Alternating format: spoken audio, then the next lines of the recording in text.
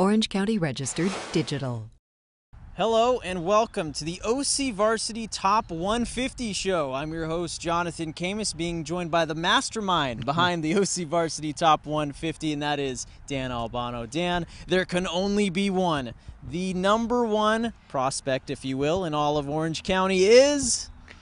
Well, we're here at Courage Field, and it is Travis Waller, Servite quarterback, and probably not a big surprise to a lot of folks, but he was our first team all-county quarterback. He's had a great off-season. He's improved his throwing, still just as fast. He's got all that experience going to Oregon and leading the number one team in the county. So Travis, he's our number one guy, and but he had some competition for the spot, Jonathan.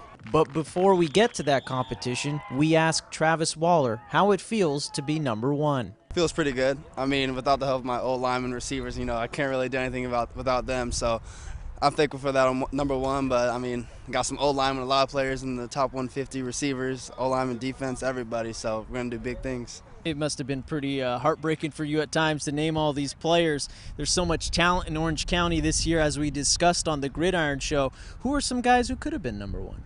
Well, I think Travis's number one competition was Keyshawn, Lucer South, Orange Lutheran, outside linebacker, outstanding. He was also first team all-county last year. He's had a great offseason, picked up tons of offers. He's moving to outside linebacker this year, so I think he's just going to be running wild and really, he wants to get 20 sacks, Jonathan, this year.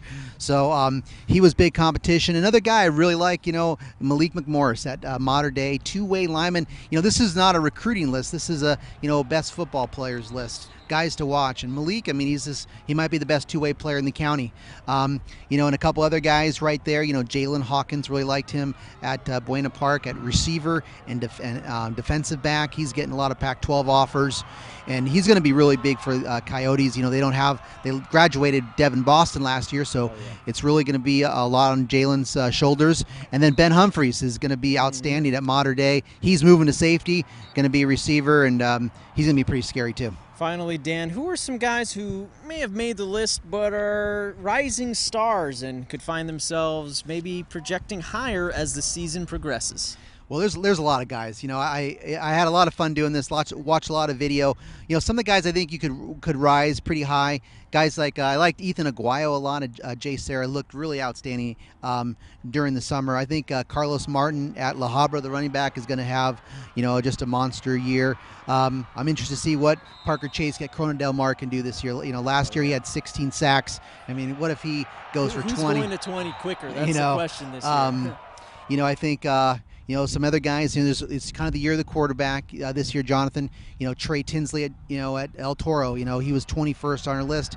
He threw for 3,000 yards last year. He's better this year. El Toro should be better.